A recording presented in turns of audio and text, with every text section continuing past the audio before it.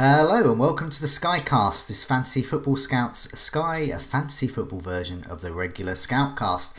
It's finally arrived, the final game week of the season. My name is Joe and today I'm joined by Luke to look at our transfers, if we've got any left, and captaincy plans for game week 51, as well as any lessons we may have learned during this very tricky season. Welcome Luke, how are you?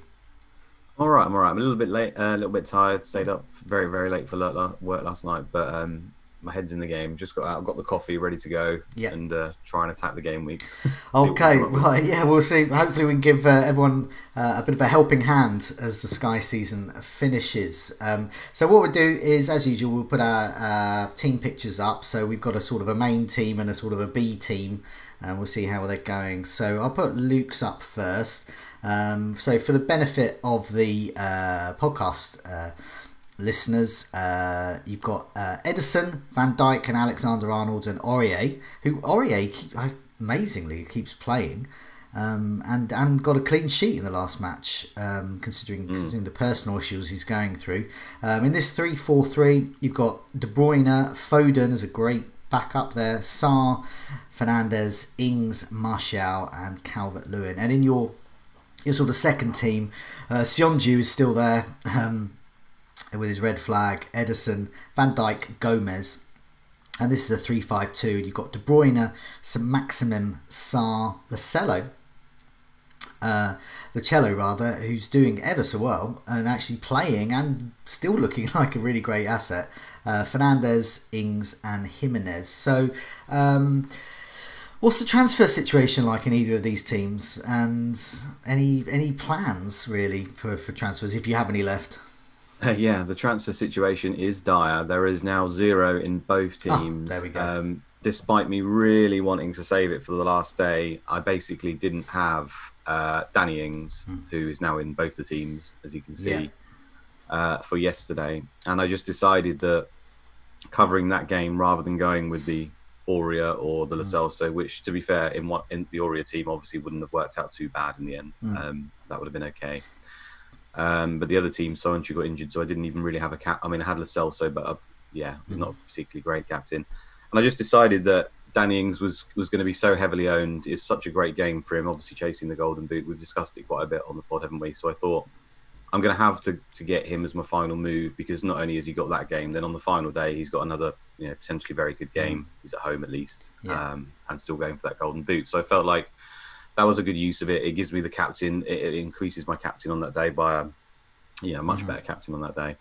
And it kind of worked, didn't it? He got a goal and then he missed the penalty. So it wasn't what I'd hoped for, but at the same time it kept me level pegging. So I'm out of transfers now, unfortunately. And believe me, if I could, I would change probably about 7 or 8 players from my teams. But this is part of the lessons learned that we'll get to at the end. That I mean, mixed with the pandemic, obviously hasn't helped with the individual days. Have just thrown a much greater need for transfers than we usually would have had. But yeah, so I'm kind of, that's where I'm at now. I don't really have any options. Just gonna see what goes on. I hope most of my players will play on the final day, but I guess we're gonna have to wait for press conferences and stuff. So I don't really have any plans. Sorry, Joe. We'll have to see if you've got any. But in terms of captaincy as well, so we've got a few matches left. So this is being recorded on the Monday. So game week 50 is still going on, and so obviously game week 51 is the focus here. But obviously you've got some quite good captaincy options here. You spoke about the Monday, which is tonight, that this is quite a good time for a differential captain. So Everton against Sheffield United could be. Brighton against Newcastle, some maximum could be if he was fit and ready to go. Trossard was another that's been mentioned for Brighton. Could be an interesting differential for today. But obviously a lot of people will be going for Jimenez and a Sheffield United defender. But there could be some traction there in your Calvert-Lewin, I think, and those that have Richarlison as well. I think there could be some gains to be made there. And of course Tuesday we got City against Watford, Villa against Arsenal. I think that could be, I mean, obviously City are the key ones there, but if anyone's chasing and they want to get Aubameyang in, who we'll speak about a bit later, This could be a good time to bring Aubameyang in if you think that it's going to be hard to predict who in the City ranks is going to score the points. If you think Aubameyang is going to play, and he's against Villa, and he's just scored 2 goals against arguably the second best team in the country, City, then it could be a move there if you've got any transfers left and you've got the money to do so. And then on the Wednesday you've got Manchester United against West Ham, Liverpool against Chelsea. And it's looking really good for your teams, in fact, because you've got Martial there, and then so I think if you've got Fernandes in one team, but in the other team with Martial there, that gives a nice alternative captain. And Fernandes is looking a bit tired. I mean, he still manages to get the points, though, doesn't he? Still got. If the FA Cup game was in Sky in our fantasy game, then yeah, he scored a penalty, so he would have scored a goal, would have got good points on the board. But nevertheless, in open play, I think Martial, since he was rested in the FA Cup, I think he's a really good bet, and one I would be considering bringing in the team where I do have a transfer or 2 left. But yeah, so we'll come to captains for game week 51, but I'll just quickly put my team up because they're a bit different. Now I've got my team 1 is trucking along as it has been. It's in the top 400 now, so it's sort of going up in dozens or hundreds. It's not going up to the first, or it's not in the top 10 or anything. So it's just not really moving. And this is the one where I have no transfers left. So this one has Henderson, Van Dijk, Alexander-Arnold, Tarkowski, who rather boringly was my last ever transfer for this season in this team, De Bruyne, Foden, Pulisic, Sarr, Fernandes, Ings and Jimenez. So my captains there have been... I'm quite pleased I got Tarkowski, and at least I got 14 points from him. Sarr obviously is a rubbish captain, got me the blank, and Ings, yeah, I captained as well. But I'm quite happy with that team. I would like it to be better. I would love to have 1 or 2 transfers left for this to freshen it up a bit. Sarr is just a bit of... It's not really happening for this team. You know, most you can get is an assist. But it's my B team that I'm more excited about, really, because this is the one where I've had a few transfers. Some fun. Yeah, I can have some fun with this one. I can have some I've had, you know, so during the lockdown, I've had, you know, a bit less than 10 transfers left, and I've been using them. And this is something we'll discuss a bit later about, to get high impact players in, high impact captains in. So you can see this one has Pope, Van Dijk, Alexander-Arnold and Baldock. That's the boring bit. And then you've got De Bruyne, Foden, Antonio, Fernandes, Giroud, Kane and Ings. So you can see what I've been doing there the last few weeks. So I've got Antonio in, and he keeps being a great captain option. I've got Giroud in for his captaincy day a little while ago, and that worked out. I've got Kane, who's got me 34 points so far. Ings is still there, and I've got Foden as a backup to Kevin De Bruyne. But this one, I've got 2 transfers left. So I've gone from about 4 or 5k into the top 1k finally for this one. And that was my aim for this. And I didn't think I would achieve it. So my aim for this is just to stay in the top 1k. Because for me, that's like a personal achievement. It won't mean anything to anyone else. But for me, to get this team from nowhere to respectability was the sort of aim. And so I've got 2 transfers left. And I actually was meant to do a transfer last week, but forgot because I was recording the Scoutcast. I was going to do Giroud after he played to Martial and captain him, and I didn't. And so rookie stuff, Joe. Rookie stuff. I know, but I was recording the Scoutcast at the time, and no excuse. And I was thinking, oh no, I can't. There's too many buttons to press. So I thought, I'll leave it. So I could still do Giroud to Martial move. I've got 2 transfers left. Giroud to Martial and captain him. I think that's a nice little alternative captain there to Fernandes. But I kind of like going into the final day with 2 transfers because I can do it what I want then. And that means somewhere, if some people aren't playing or want to just really go for it, I could get Aubameyang in as well as Kane somehow. And all these things are possible with 2 transfers. So I kind of like the flexibility of that, and I think I might leave it. And to be honest, Fernandes is not a bad captaincy, is he, for Manchester United? No. So, and he's done really well with the Kane one, to be fair. Because the period since the restart, it's not looked like he's been. Well, he's looked like he's his previous self for like the last sort of 2 years, where he hasn't been quite up to the speed. But I didn't see the game the other day, but apparently he looked very, very much back. At least a few people said he did. I mean, up 2 goals suggests he might be.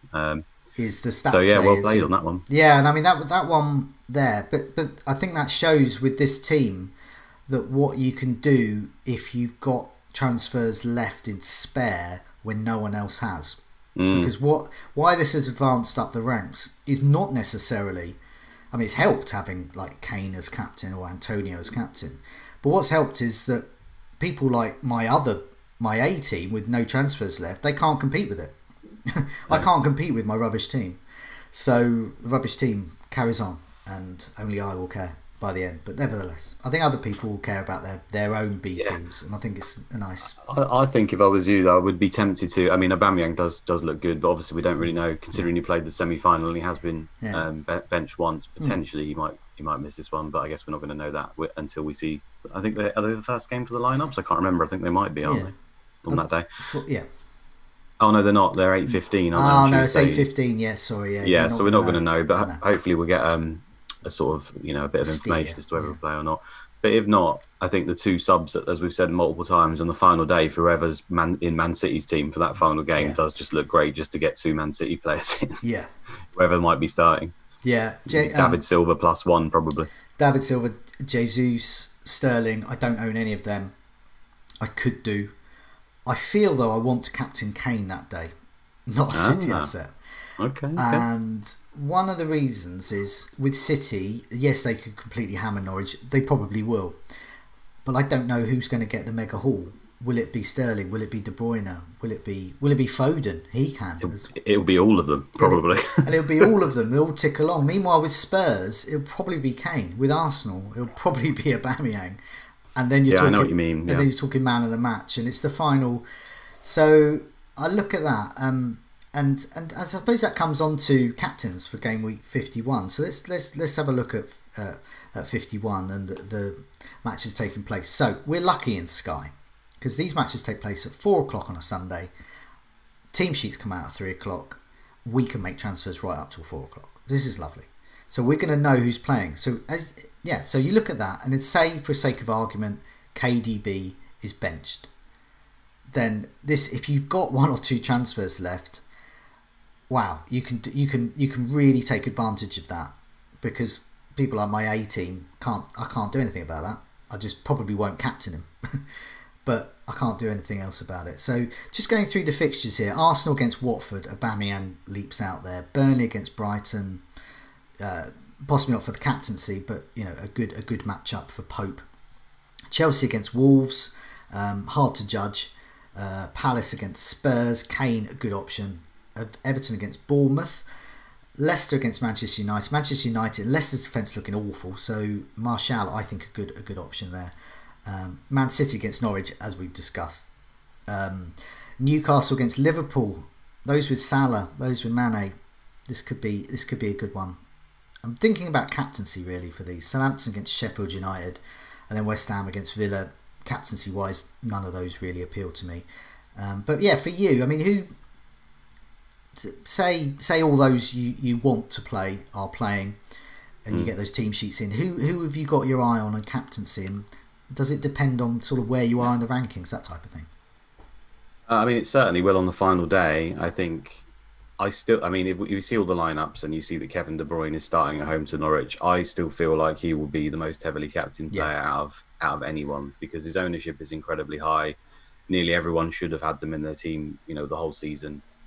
And I think therefore, with the best game, I mean, it's a no-brainer basically. Yeah. The only reason to go any different is to be different. I think so. When you're looking at your leagues, or if you're in the overall and you want to secure one of those top 5 places, which many of our viewers, there'll probably be a few out there that are in that sort of top 10 overall.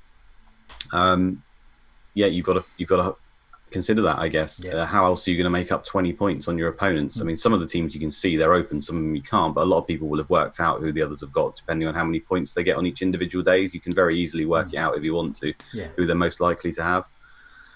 And the average amount of transfers is incredibly low. I think it was below 1 or around that in the top 10. So yeah, there's a good chance that they probably can't really do much to change their team. So yeah, in those situations, I think, you know, what does it matter? And if you're still going to be winning your mini leagues and you're not going to drop, I mean, you're sort of 60 points ahead or something stupid, then by all means, you've got to be different, haven't you? And Aubameyang obviously screams out there. Yeah. Watford have just lost their manager as well. There's no telling what that will do. I mean, you could say that maybe it will have the opposite effect on them. But considering we get to see a little preview of that versus Man City first, then that's quite good, I think, because if they're an absolute shambles against Man City, you would expect Arsenal would punish them. So Aubameyang's probably the standout and sort of next differential for me after a Man City player. And then I still really like the idea of Antonio, just because he's a midfielder playing up front and it's against Villa, and sort of the form he's in. If you've got him in your team, I mean, we've already seen you've got 62 points or whatever it was. And that's, you know, in part because he's been midfielder, so he just gets those extra points. So I do really like that. The other ones, I mean, like the likes of Kane, we know all the other players. We'll have to kind of just gauge it on the lineups. I mean, we might come to the final day and Palace have put out their entire reserve side just to see if the kids are doing good, and suddenly that might change things for you. We just don't know, to be honest. But those are sort of my three: Kevin De Bruyne, Aubameyang, and then probably Antonio as like a third sort of backup option that I kind of like. I still like David Silva as a captain. Oh, 100%. Yeah, when I say KDB, I basically mean Man City. And if Sterling's starting, if David Silva's playing, then he heavily stands out as well. The thing with Man City, I think I'm right in saying that after that game against Norwich, which is the 26th of July, their next game is the 7th of August. Is that right, in the Champions League? It's the Champions League, yeah, because in their heads it would have been the FA Cup final, but it's not. So you would imagine the squad he's going to put out against Norwich and Watford is with that Champions League in mind. That's what they're going for. That's my thinking. I think that exactly. It should. I mean, we've heard Pep talk about. It's impossible to predict Pep, but we've heard him talk about rhythm so often. And this is probably his only opportunity to get some sort of rhythm, because that's quite a large gap now. 26th of July to the 7th of August. And the players know these next two matches. You're Phil Foden, your Man City player, another one, and you know you are playing for a place in that Real Madrid side, as in the team to face Real Madrid. And so that's motivation, because we're always looking for motivation at this time of the season. And that has to be, surely. So it's motivation. So I would have thought he plays like their best team with maybe. I mean, I'd include David Silva in their best team, but maybe Pep doesn't. But plus him would be my thought process. At the end of the day, because this isn't Man City's final game of the season, perhaps David Silva plays another game that is his final game rather than this. But I still think he plays this one, to be honest with you. I'm pretty sure he will. I think he does. And I suppose the alternative view of this, just to throw it out there, would be: does he want to pick up an injury in a next to meaningless game when he's then got Real Madrid as well? Yeah. Does he want to play De Bruyne? He gets injured and then he doesn't have him for Real Madrid. I suppose you could look at it that way, but I don't think Pep thinks like that. I think everything he talks about is rhythm. So I would just be surprised. And I mean, those playing FPL don't have the luxury that we have. We know what the side will be, and we can make a decision. And that's why I'm minded to leave my two transfers, because of the flexibility. And you know, as you were saying, there are other options there as well. So if my Man City guys are playing, then somehow I might look to get Aubameyang in as well. I just wanted to mention we had a couple of questions actually about this. So FPL Wilson, last transfer, final day punt, who to go for? Kane against Palace, Aubameyang. Perhaps Benny Blanco, one transfer left, initially planned on Kane to a City player, but is a good sneaky move to go to Aubameyang. So he's actually thinking of getting rid of Kane.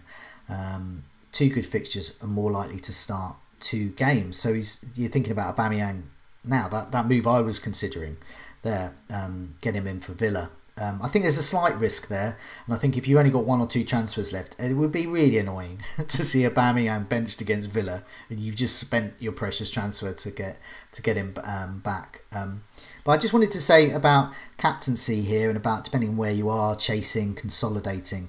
Aubameyang currently is in 10% of top 1k teams. So if you are going for a top 100 or trying to win it, or just trying to get as high as you can within the top 1k, Aubameyang captain final day would make sense, because he's only in 10% of teams. Huge differential. Kane is in 35% of top 1k teams, bit more, but nevertheless that's 2/3 of teams in the top 1k do not have him. So if you can captain him, get him in and captain him, these are two great differentials.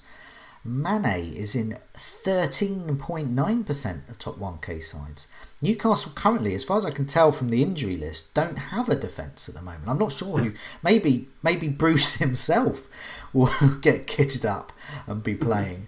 But Mane at 13.9% is not in many sides still at the moment, and I think he could. I think that's a very, very good way to do it, Joe. Yeah. Actually, that's what you want to be doing, is looking down those lists and see who are these explosive players with a good game that have got nobody in their team. And even if you don't think they're going to score as much as the likes of Kevin De Bruyne, which probably most won't, it's still worth just rolling the dice on the off chance that they do, because it can give you that big rise. If you've got Kevin De Bruyne, you're getting half his points. Okay, you're not getting the double one, but your other player might get more, and the chances are your rivals do not own this other player, do not own Aubameyang or Mane. Martial, 21.5% of top 1k sides. So at the moment, 3/4 of the top 1k do not own him.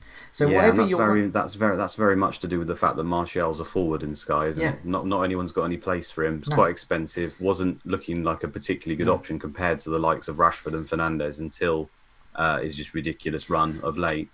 So that, I think that's why his numbers are kept down. If he's a midfielder, suddenly he's in 80% of teams, I think, straight away. Exactly. And Leicester's defence, let's be fair to them, it's in tatters. Kane annihilated them, and Martial can do exactly the same. So another good option there, I think. So I hope that answers those questions there. We had a couple more questions about what we've learned from the season. Anything different we would do to approach the game. So you've been playing this for a long time, and you've been, was it 4th, 3rd? Which, you've... Yeah, I finished 4th overall before. Generally I've finished in and around the top 100 nearly every season I've played. There's been a few where I've sort of dropped out. In fact, last season, I think, I can't even remember last season. I think in the end I just hit around 100th place or something. I can't remember if I finished there. So it's difficult to know what you've learned from this season, because this season's been dreadful though. So I suppose it does help you a little bit. But have there been? I know we've had the pandemic, the lockdown. We came back without an extra overhaul. That depended on how many transfers. Obviously, if we knew what was going to happen, we wouldn't have wasted transfers in January. We would have just saved everything up. But is there anything you've taken from this season that you might carry over to other seasons to, perhaps go higher than 4th? Yeah, I think there's a couple of things. Yeah, I think basically these individual match days. I think I've spoke about this the other day. I think you just have to do everything you can to cover them. There's going to be the odd one that you can avoid, and obviously knowing which ones those are is very tricky. But generally, if it's a sort of a Burnley versus a Norwich, nobody's got any of these people. How much can they effectively hurt you? Yes, you could take a little punt and bring them in, and they might get you sort of 20, 30 points. But then you probably have to use another swap to get the person out. Was that really worth it? Probably not. But having said that, the vast majority of these this season have worked out. So I think from now on, I'm going to try as best as I can, unless it's that scenario I just discussed there, to cover. So I think I'm going to look to cover something around sort of 70 to 80% of them. Whereas this season, I probably went for more like sort of 40% of them, and often tried to keep those swaps. But what I did with those swaps, I can't tell you. I feel like I've used too many swaps on a lot of the time, sort of pointless midfield swaps, where I'm still stuck in that mindset where midfield is the dominant position in Sky, and it had been for so many years. And I think over the last 2 years, we've been shown that it's really not now. Defenders have become ridiculously good. You can almost look at them the same as strikers and say the points potential on some of these guys is massive. So using some swaps in defence and attack is where you really want to spend your moves. If I'd have just left the likes of Mason Mount and these people who at periods were pretty good midfielders because they were so cheap and they did pretty well. Then they go for a poor period, then you find them swapping for another midfielder and another one, then you want to come back. It just seems like a waste of moves because their ceiling's not particularly high. So I feel like saving transfers, especially for the forwards, for the captain days, is a good move. Yeah. And you know, added to the fact that midfielders like Sterling and Mane were moved to the forward positions, just meant that midfielders just a dearth. So it's hard to judge now exactly what they'll do with that moving forward, whether they'll move those guys back to midfield or etc. etc. But if it's much the same and the rules are much the same, then you know, again, I went for Liverpool defence at the beginning of the season and Man City with Laporte and stuff. That was unfortunate with Laporte. Obviously, he got injured for most of the season. But we had sort of 15 games there at the start where Liverpool didn't keep a clean sheet, and I persisted by keeping them in my team for, you know, the first half of the season, you know, hell bent on the fact that these guys are the best options. Now, it turned out they did, but I just reacted too slow to it. I feel like I should have moved those defenders on earlier, gained some points other places, because, like I said, they're a prime position. I'm basically wasting a prime position there for half of the season. I should have moved away from them and then just come back to them later. And that would have been a better use of my swaps than swapping all these midfielders around. So, yeah, I just reiterate it: cover the captain days and spend my swaps in the premium defence and the attackers. And just one final note is, if there is a cheap striker out there that is doing well, don't be afraid to go to him. I think last season, and you could argue this season, Jimenez was incredibly cheap, and last season he was ridiculous. He scored all the time. But because he's that lower price bracket, you often wouldn't find yourself doing that, because then you'd have a load of money in the bank and then you didn't want to invest it rest of your teams, and you couldn't get back to a premium. But that's the way I looked at it. So just get them in, trust them. You know, it's hard to know who it's going to be. This season it was clearly Ings, and it was the same thing. I didn't move to him for most of the season, just not thinking that he could continue, thinking that I'd need all that money for the premium strikers, you know, putting in Sterling and stuff like that who weren't doing anything. So yeah, if another cheaper striker starts performing, don't be afraid to get them in. Forget the price element. Yeah, I think so. I mean, I completely agree. And I think the difference between my A and B team in these final few weeks has shown me not just the benefits of keeping back those transfers for these final weeks, because most people will have used them. Most people who are really, really high up, say February, March time, they're high up partly because they possibly have used more transfers. So you can get an advantage on them by keeping them back for a surge at the end. But also, I think you're completely right about the single game days. So my A team, I can't do anything about. I couldn't do anything about Antonio. I can't. But in my B team, I have been able to.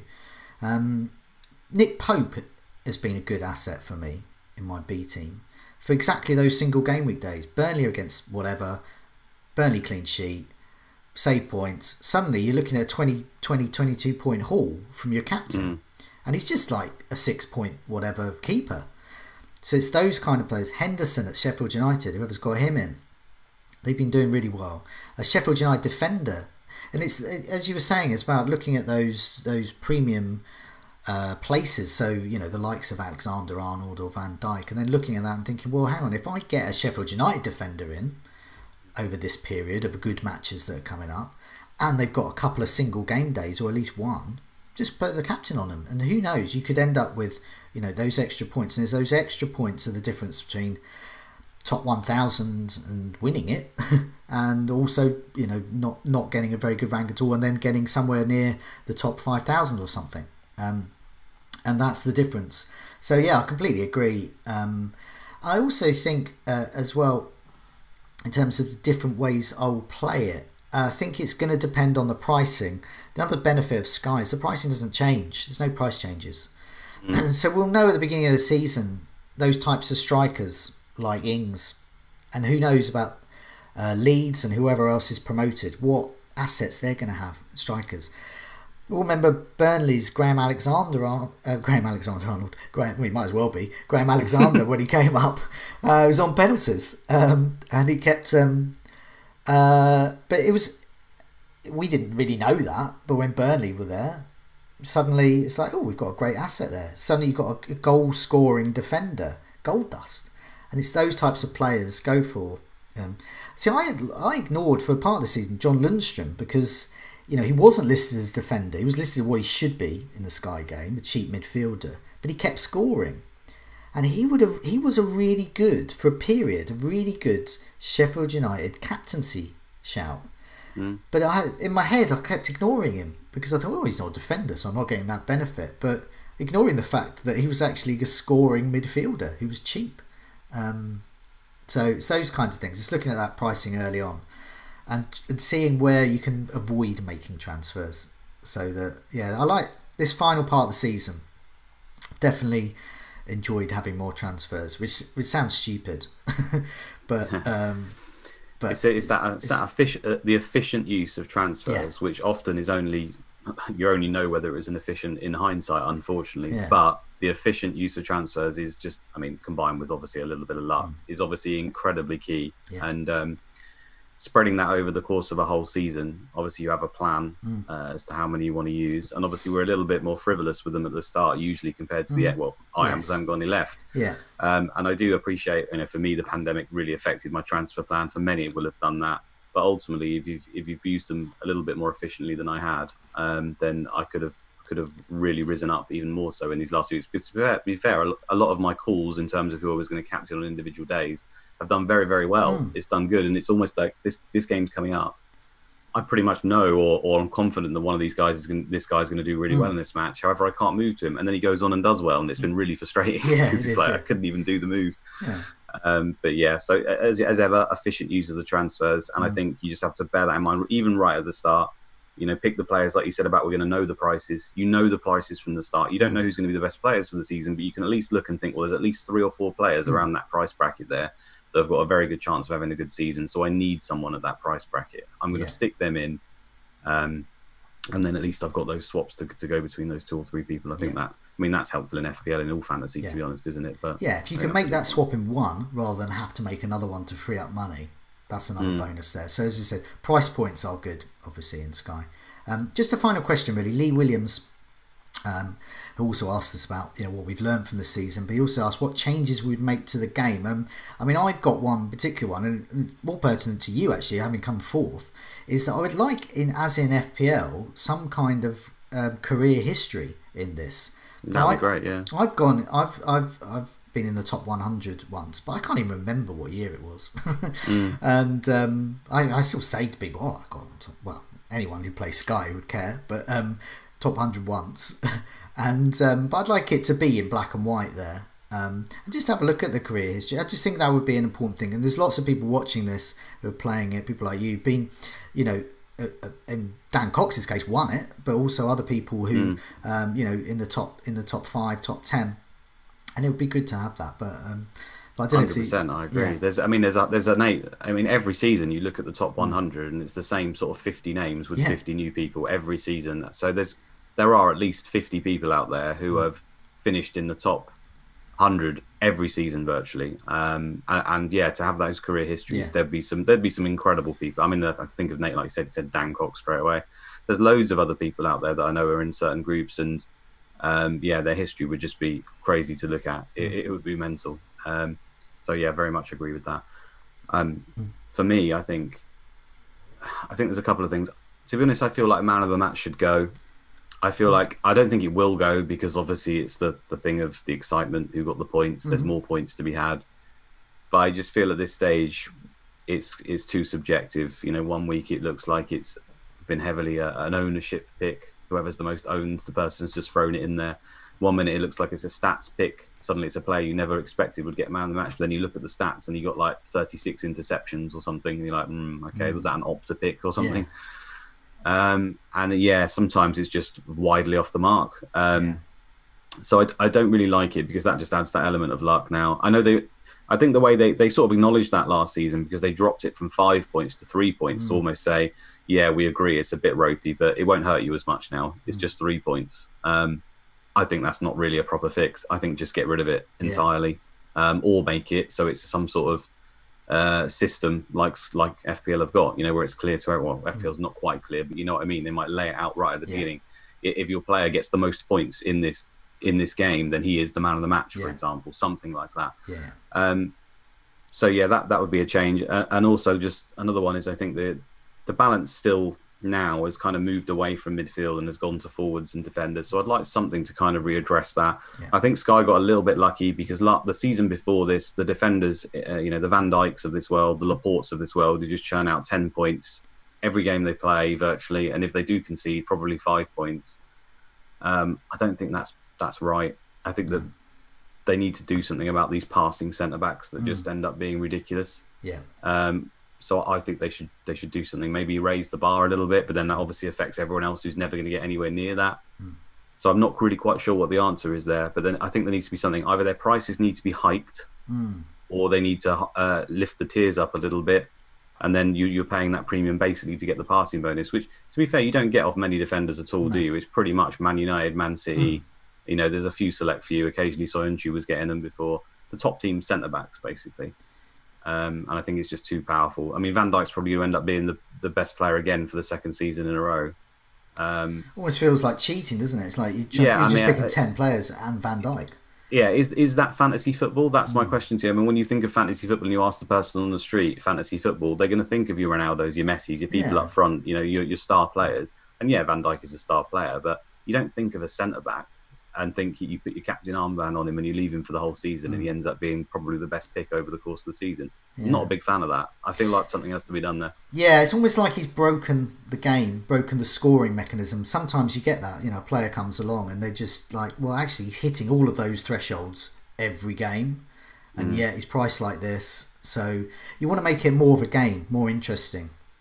Van Dijk at 15 million would make it interesting. Put it that way. Yeah, exactly. There's to be something. I don't want to go into a Liverpool game at home to, I don't know, Wolves and think, should I captain Salah here or should I captain Van Dijk? I don't think that's the decision I should be making. I think it should just be on Salah. Yeah. So the fact that the game's rules have set up in that way where probably Van Dijk will end up being the better pick if you made that choice 15 times out of 15, you'd probably be up on it rather than going Salah. I don't like that. Yeah, that might be a personal thing. No, I agree. I think it's more about Van Dijk than any other defender there because, as you said, you need to make it more of a game. It's a game, and you need to make it a game, and you need to create decisions. And that decision about Van Dijk is 15 million. Do I want to pay 15 million for 10 points guaranteed every week? Well, then that's a decision to make. But do I want to pay 10 million or 11 million? It's no decision. Then it's no decision. You just get him in, and then you just pick 10 other blokes. In fact, it then probably, if we were playing sensibly and not with our hearts, we then don't have Salah, like we've said, and then suddenly you've taken that asset out and you do it, and that's probably the way to have done it. I haven't had Salah or Mane for I don't know when, way before lockdown, and I haven't missed them at all. But I should miss them. But yeah, in the meantime, been great hearing your thoughts, Luke, for the final game week of the season.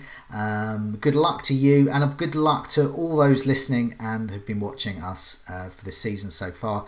I really hope that your final game day goes as well as you hoped. But for now, Luke, goodbye.